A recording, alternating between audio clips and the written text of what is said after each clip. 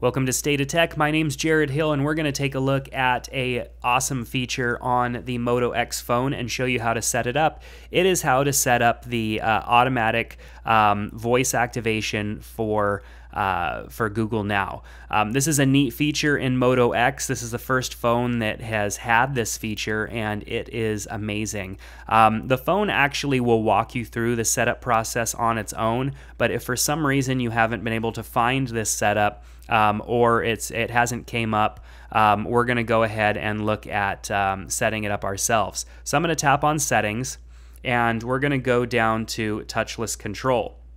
Now, there are some options here in Touchless Control. I can have control of my phone using hands-free by voice commands. I can also train the launch phrase, which is part of the automatic setup that the phone should walk you through. But like I said, if for some reason it hasn't walked you through that, you can do that yourself. Or if it's just not working too well, you can redo the training phrase. Call when locked is another feature that you can turn on or off, because you can use voice activation to launch a phone call and other stuff like that. And you can choose speakerphone, whether or not to have the phone go straight to a speaker, as opposed to, launching the call and then you have to use the earpiece in the phone. Using speakerphone, I mean, if you're using voice activation, you might be doing that because you aren't touching the phone, or you don't want to have to touch the phone. So in order to keep from having to go into speakerphone mode after launching the call, you can just have it automatically do that. Confirm before calling.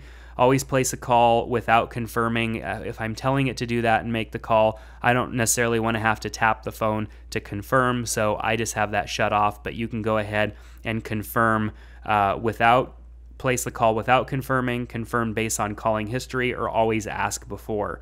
And then here, the help, basically here's the phrase that we're going to be using in order to invoke the different features that are available here.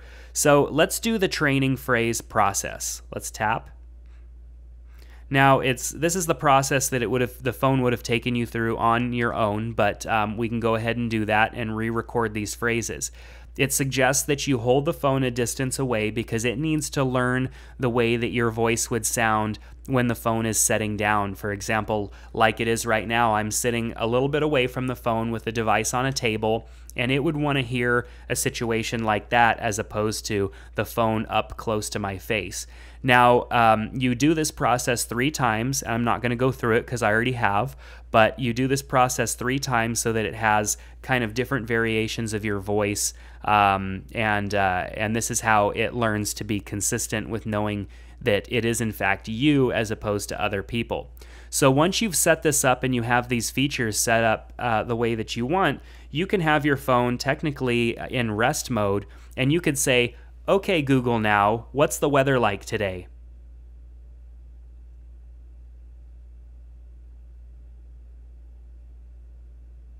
Today's forecast for Modesto is 93 degrees and clear. Awesome. Let's do another one. "Okay, Google Now, text message daily app show."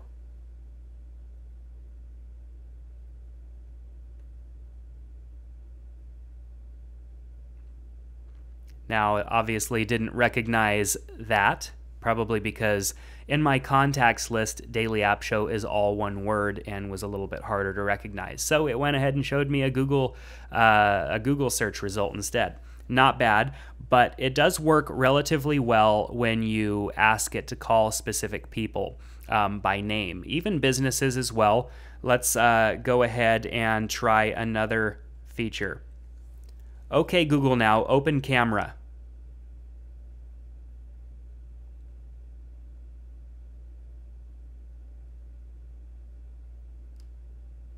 And there it is. It's ready to open the app.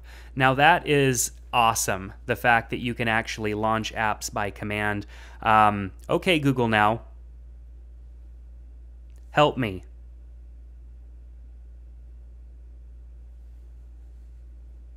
And this is going to show me a list of everything that I can do and tell Google now. So it says, tell Google what to do, touch the microphone and start talking. Okay, we already knew that.